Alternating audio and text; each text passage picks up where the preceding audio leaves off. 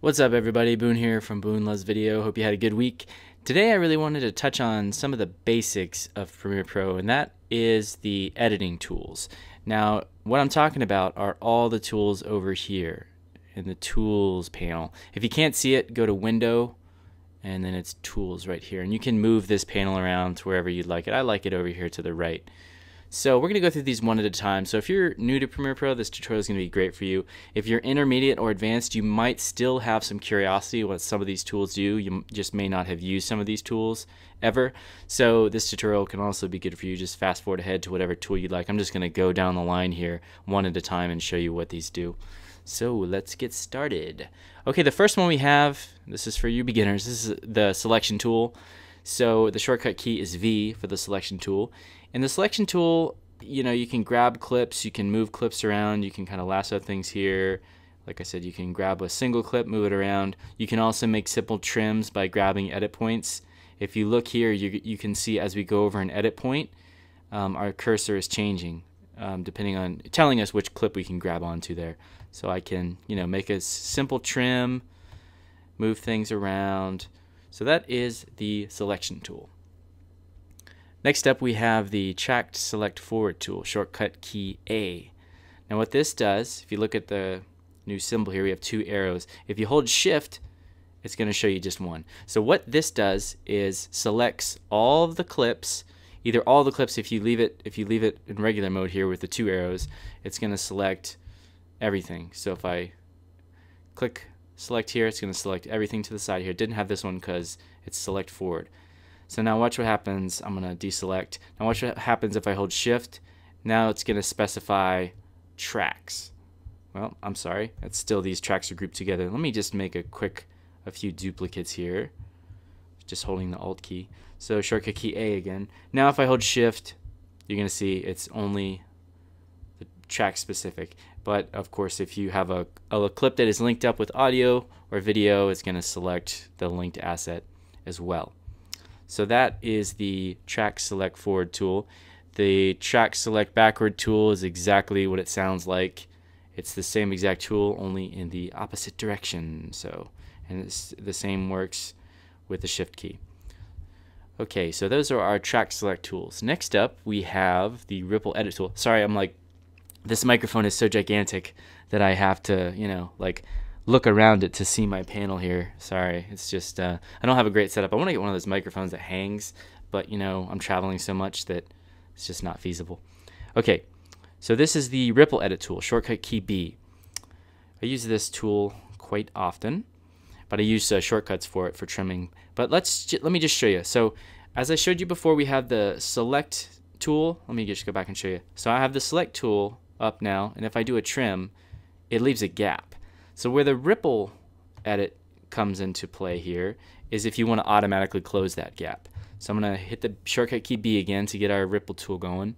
And then if I do the same thing, make a little trim, watch what happens when I release. Boom, it closes that gap. It ripples everything back.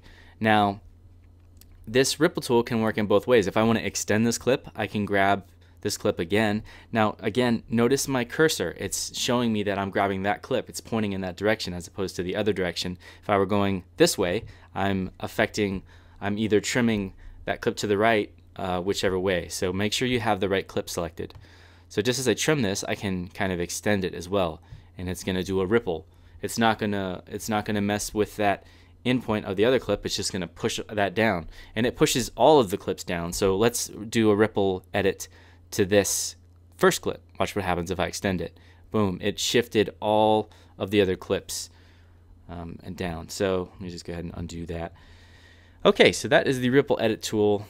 Very, very useful tool, and I would learn the shortcut keys for that, which are Q and W. If you go back and watch my other tutorial that I made, I think about 2 weeks ago or a week ago, about my favorite keyboard shortcuts, well, those two are my favorite keyboard shortcuts, and those are the quick trims, Q and W. Go back, watch that tutorial. I'll leave the link in the description. Great tutorial, because I did it. Okay, rolling edit tool, shortcut key. What was the shortcut key? N. Okay, so shortcut key N gives you the rolling edit tool. Now, basically, it does exactly what it says. It rolls your edit point. So you're basically moving an edit point. So let's go ahead and let's see what it does here. If you look at our symbol here, you know, we're gonna grab our edit point. So I have my edit point selected, and now I can just move that around. Now it's not shifting our clips, it's simply moving. It's shifting the edit point. So the out point of the previous clip is being adjusted while the in point of the next clip is being adjusted simultaneously. And we can make that edit, and it gives us a preview in our program monitor. It's showing us our out point and our in point, and it's giving us the time code there on each, the time code readout on each. Now it'll only go as far as where the in and out points are, so you can only do a rolling edit up to that point. Rolling edit tool, very great. Play around with it. A lot of these tools you may feel like, oh, I never used that, or the first few times you use it, it might feel a little clunky and uncomfortable and counterintuitive. But I really urge you to just take some time, play with these tools. Before you know it, you're going to be using them, and they're very, very useful once you get comfortable with them. The rate stretch tool, very cool tool. Okay, I'm going to zoom out here a little bit. So the rate stretch tool does exactly what it says. You're changing the duration and speed of a clip. So let's go to this last clip here. If I grab the out point here and I move it down, we're changing the duration. If you see the little tooltip here, it's changing the duration of the clip. And now if I mouse over the clip and I look at the tooltip here. It says the name of the clip, but it also gives us a percentage. That's the new percentage of the speed. So it's 83.42%. That's the speed as compared to 100%, which is regular speed. So now if we watch this clip, well, this is a landscape shot, so it's not a very good example, but it's slow motion here. Let's do a different clip here because these aren't very good examples. Okay, we have people walking in this clip. So right now, if I mouse over this one and I see the tooltip, well, it doesn't show you it, but it's at 100% speed. If I were to kind of control click on it and do speed duration, it's going to show us 100%. Whereas if we go to this one and select speed and duration, it's going to show us that 83.42%. Okay, so let me grab the rate stretch tool, again, keyboard shortcut R, and I'm just going to shorten this one, shorten the duration. And now, when I play this back, you're going to see it plays back in fast motion. So now if we mouse over this one, the selection tool, 284%. So yeah, you can, I don't know the highest percent you can go. I think it's in the thousands with the rate stretch tool, and you can really slow it down to like 1%, I think. Let me go ahead and undo that. Really, really useful tool. Next up is the razor tool. Shortcut key C. Razor tool is as simple, as it sounds. When you mouse over a clip and you click, it's going to basically give you a cut. And if you hold the shift key, now watch what happens. I'm going to zoom in on the symbol here. If I hold shift, I'm holding shift, it gives us this symbol, and this basically means it's going to cut everything. As opposed to just the clip you're mousing over, this is going to cut everything in the timeline unless a track is locked. It's going to just slice through or razor through every single track. Next up is the slip tool, shortcut key Y. So what does the slip tool do? Well, the slip tool, these two are hard. I don't want to mix this up with slide because these are very easy to mix up. Slip tool basically slips your clip within its in and out point. It's moving. Think about the source clip where your in and out points are. It's moving that clip within the in and out points. The in and out points on the actual timeline are staying in the same location on your timeline. You're just kind of slipping that clip, the actual in and out points of the source. So let me show you.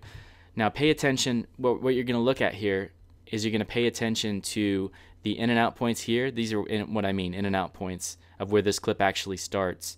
Let me just delete this so we know what we're looking at here. So if I start to move this, watch our program monitor.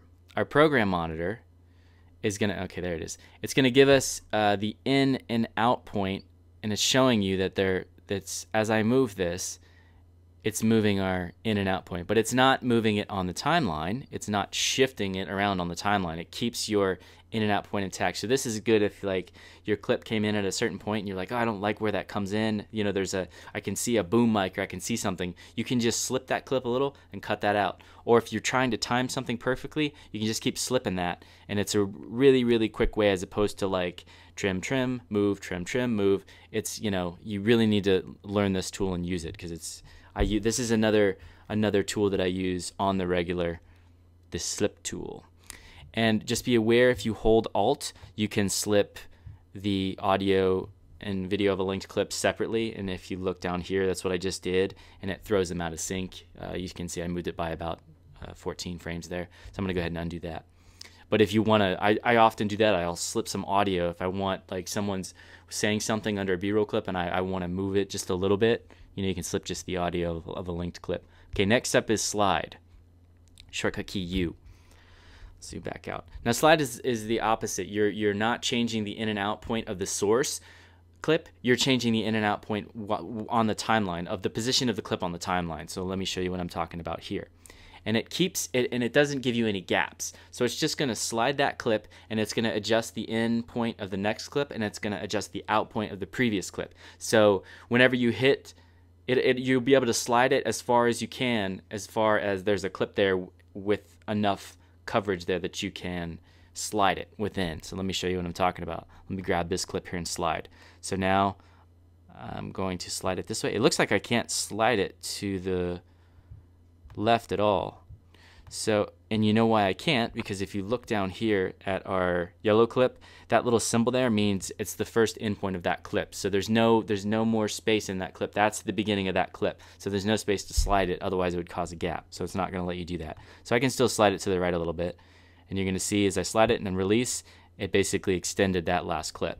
So I'm going to undo that. Let's go over here and let me show you on a couple other clips how we're doing it. That's why I made all of these clips different colors, so you can kind of help you visualize to see what's going on. And you can see I can slide this one all the way up till it butts up to where this endpoint is, and I can maybe slide this down all the way. Yeah, because there's a lot of coverage here, so I could slide it all the way down there if I wanted to.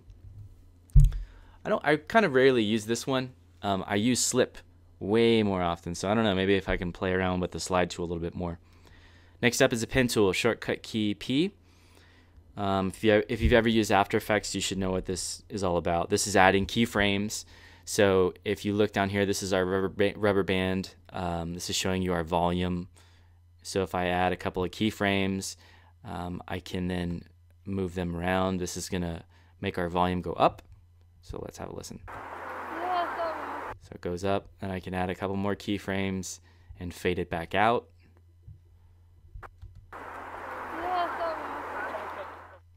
So that's the pen tool, and you can go kind of crazy with this because there's all the different properties of the clip. I can open up the video here, and I can use the pen tool to adjust keyframes of the video. And I'm pretty sure right now this is probably set to opacity. So let's take a look. Yeah, that's set to opacity on the video there, which you can change these. You can change it to like speed. You can change it to a couple of different properties.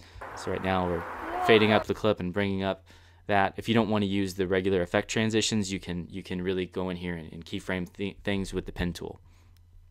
That's the pen tool. Okay, these last two tools, I must admit, I never actually use these tools. I use shortcut keys to kind of move around, especially the hand tool, which is shortcut key H. Hardly ever use it. I think if you use it, you're a goddamn hack. No, I'm just kidding. If you use this, good for you. Hey, that's cool. Good for you. Keep living in loser town. No, if you want to use the hand tool, that's great. Hey, more power to you. I never use it. I use like 2 fingers on the trackpad here, or like a mouse scroll, whatever, to kind of navigate. I think this is just mainly to help you navigate the timeline. Maybe you can use it on your program monitor as well, maybe to move things around. I don't know. Okay, and last but not least, the zoom tool, another tool for hacks. Kidding. You can zoom in. Let's see.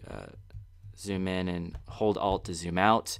I do not use this because you have the simple plus and minus keys, which you can use. So yeah, some of these, I kind of don't use. Don't be mad at me if you use these tools.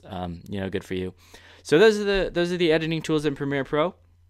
Leave me a comment in the comment section. Let me know what you think. If there's certain tools that you use all the time, or if there's certain tools that you don't use at all, I'd love to hear about it. Okay, that's it for editing tools. I hope you enjoyed this tutorial. If you did, give me a thumbs up, subscribe, because I got videos coming out every week. And yeah, that's it. I will see you next week.